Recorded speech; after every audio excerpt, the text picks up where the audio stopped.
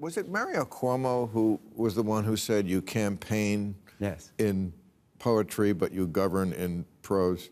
I thought that this week. I saw what I thought was the funniest story I've seen in a long time about the Taliban being upset about having to govern now. And it's true, you know, it's a lot of fun to be the revolutionary. You know, it's a lot of, jihad is fun. It just is.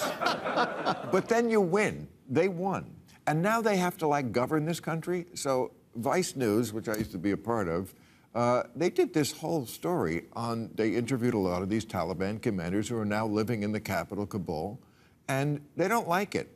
One of them said, I miss the jihad life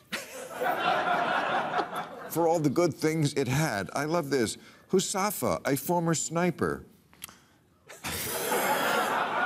said life was simple and free during jihad. The Taliban used to be free of restrictions, but now we sit in one place behind a desk. Don't you hate that when you're... Mansoor, great guy, complained about the... He's headed up to here with the traffic.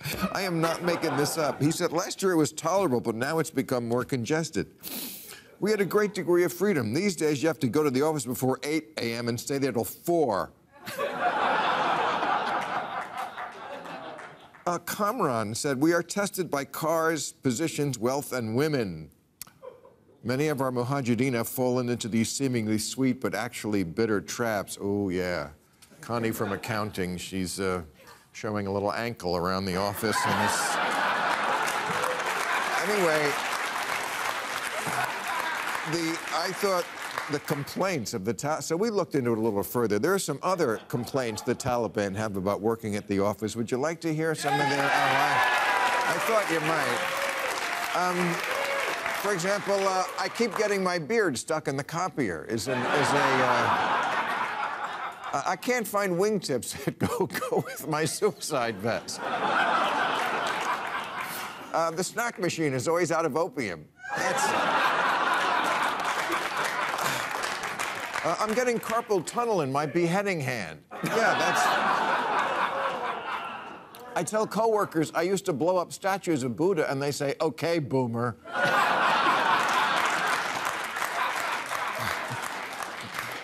I'm used to working from cave.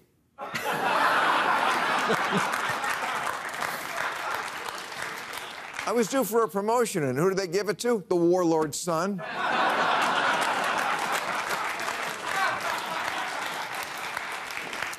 No women are allowed to work here, but HR still makes us sit through a sexual harassment seminar.